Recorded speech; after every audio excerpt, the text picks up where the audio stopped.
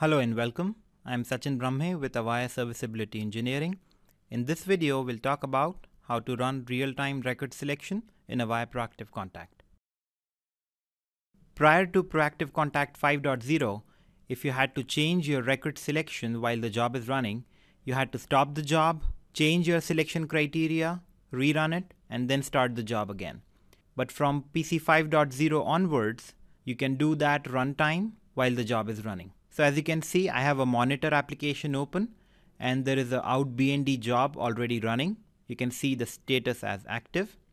If I do a right click on this job, at the bottom you'll see these new options: selection record, selection results, and selection sort. So we'll see how to use these.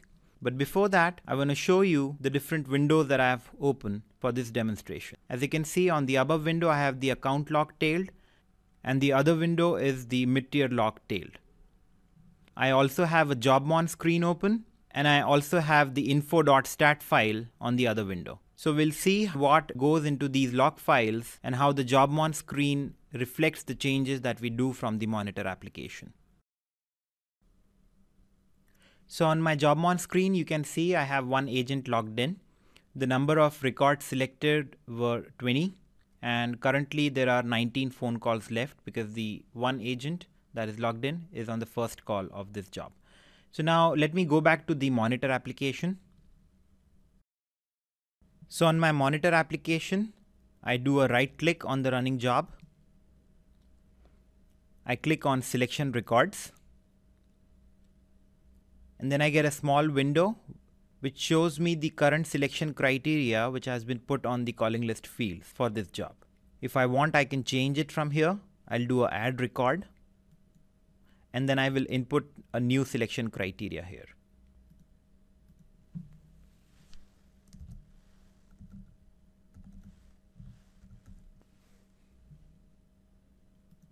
I input the selection criteria which is working in an AND operation with the earlier one. I click OK.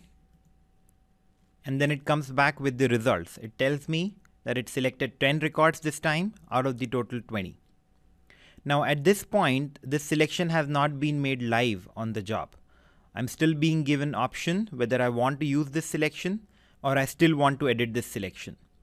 I also get a checkbox if I want to use this selection, and if I want, I can revert the current hit rate of the job to the original value which it would have started off with at the beginning. We'll use this selection. I'll click OK. And as you would see in the account log, it tells me that it ran the runtime selection. The name of the selection was all for job out BND and it selected 10 records. In the mid-tier log, it will show me that it ran the real-time record selection for list 1 and the index file was 390. This matches with the account log entry which shows the same index number that it created when it ran the selection. Let's check the jobmon screen now. In the jobmon, earlier I had 20 records selected, now I see 11. It had selected 10 records on the latest selection that I ran and which I made live on this job. And on one record, the agent was already on call and hence it is currently showing me 11 records selected. At the bottom, it is also showing me that it processed the index file change. In the info.stat file, I will see an entry indicating that it changed the index from the earlier one to 390 this time. So that means it's following a new index file to call out records now. And we'll quickly look at some other options here. I'll do a right click on the job and this time I will choose selection results.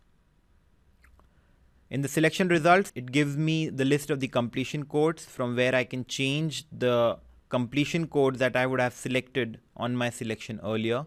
I can select new or deselect the ones that I had selected earlier, and then I can run the selection again and then make a choice whether I want to make that selection live or not. I'll cancel this for now. Similarly, I have selection sort. Here I can add new entries to sort the selected records. Let me show you how that works. I'll add a new row. Let me give the name of the field maybe as balance and order as ascending. I click OK. It comes back with the results and then again it asks me whether I want to use this selection or edit the selection further. Let's say I choose to use this selection. I'll click OK. And in the job on screen, you can see that the records selected have again increased now because there was a new selection made. In the info.stat file, I again see a new value for change index. There is a new selection that was created. So for troubleshooting purposes, you should check the info.stat file and look for the change index parameter to see if there was a selection change made while the job was running.